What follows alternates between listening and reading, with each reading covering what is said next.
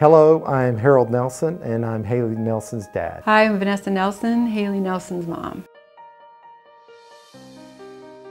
Really, the first tournament of the year, we really were just, we weren't planning that she would get to play at all. They were playing in California, and we were watching the game over the internet, and she walked out there on the court in the first match, and we were just like shocked and high-fiving. What we used to joke was that everyone didn't realize that Haleigh was out there thinking, wow, like, this is awesome.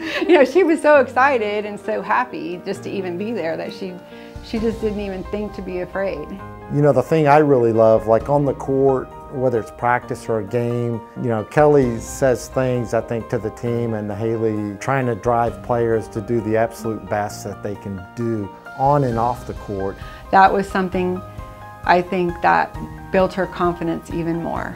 So being on this team, she might have been a little bit unsure of herself when she came, but she's not anymore. That's what it takes to compete at this level. You need a lot of people who are doing the things behind the scenes to help the players be successful, not only on the court, but more importantly, really in the classroom, so that they can really be all that they can be in both aspects of their life. It makes you speechless.